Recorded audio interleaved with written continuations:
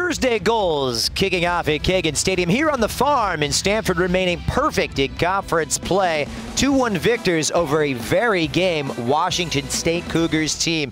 It was goalless at halftime. Stanford were made to work for it, and it took a piece of art from Andy Sullivan to break through that Cougars back line. Just a nice turn there all the way at midfield. Takes 2-3 touches and a right-footed rocket.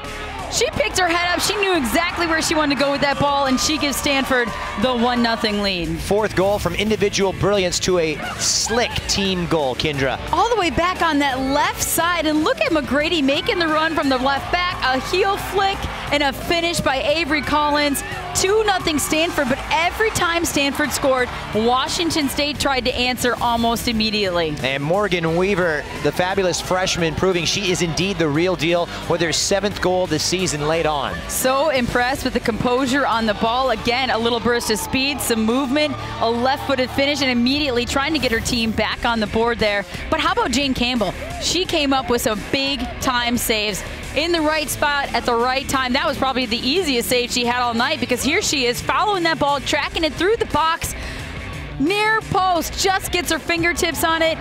Some great chances for Washington State, and Jane Campbell, look at this, she gets up, fights back, makes the diving save to her right.